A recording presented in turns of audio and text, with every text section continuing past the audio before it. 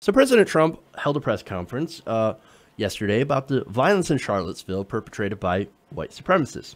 Now, these are people, of course, who are literally neo-Nazis, like the guy who killed Heather Heyer. Now, remember, I talked about who this guy was, and I'm not going to say his name, but once was enough. The guy who ran over Heather Heyer was somebody who had once gone to the Dachau concentration camp and had said, "Ooh, hey, this is where the magic happens." That magic, of course, being the deaths of millions of Jewish people.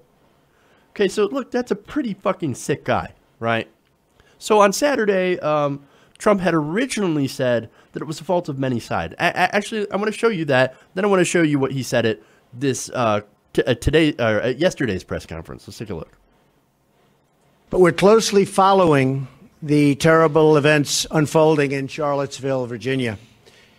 We condemn in the strongest possible terms this egregious display of hatred, bigotry, and violence on many sides. On many sides.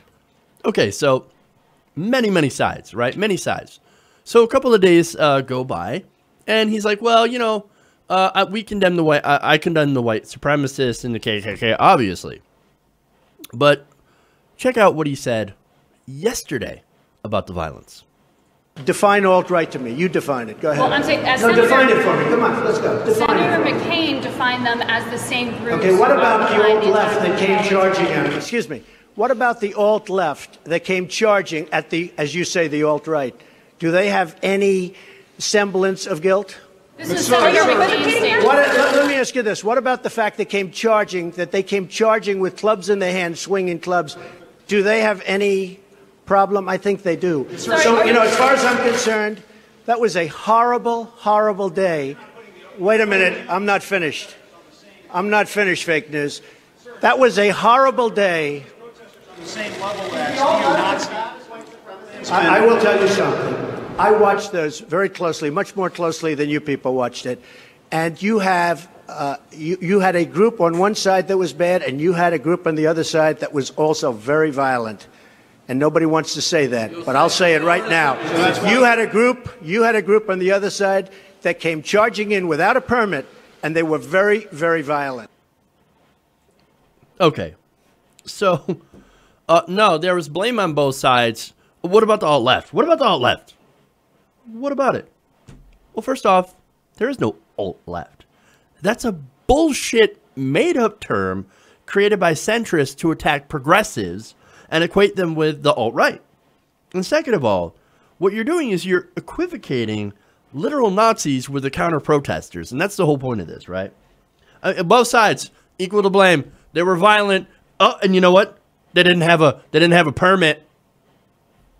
No, they're not equal to blame. For one, there's a video of a literal Nazi murdering a young woman who was not engaging in violence. Okay?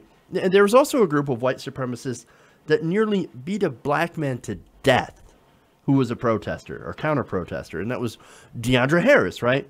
He was literally attacked by white supremacist thugs wielding weapons, beaten to nearly an inch of his life. He said that if his friends weren't there and hadn't noticed that he was missing, he would be dead right now. He said, me and about five of my friends were out protesting. We thought the racists had left, but at one point they came back. Everyone is exchanging words with the group, but then the KKK and white supremacists just rushed us, Harris told The Root in an interview. He said, they're beating me with poles. I have 8 staples in my head, a broken wrist, and a chipped tooth.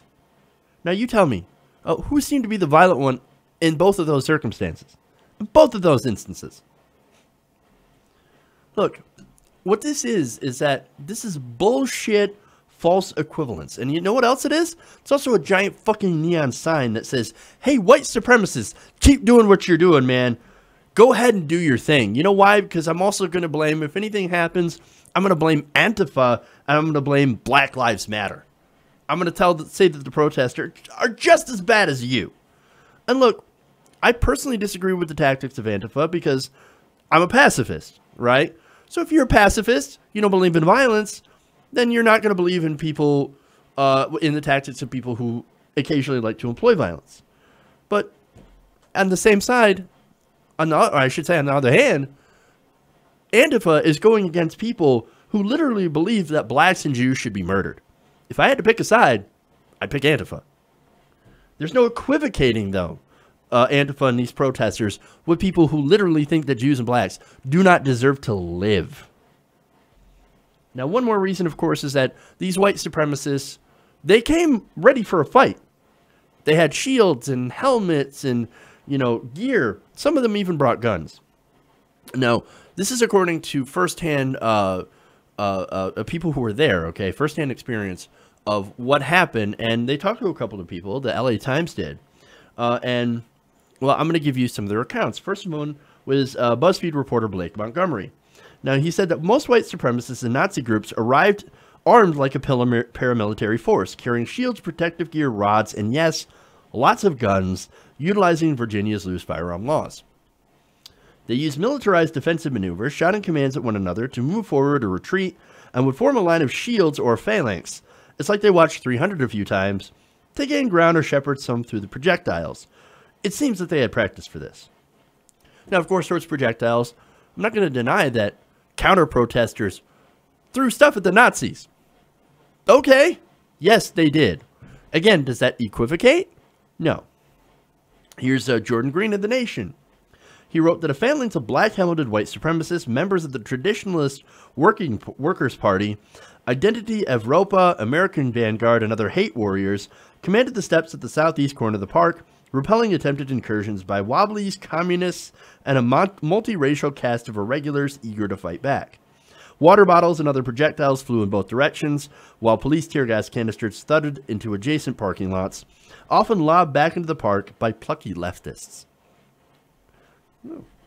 So, of course, look, yes, you had both sides that were fighting each other, but who's here to instigate?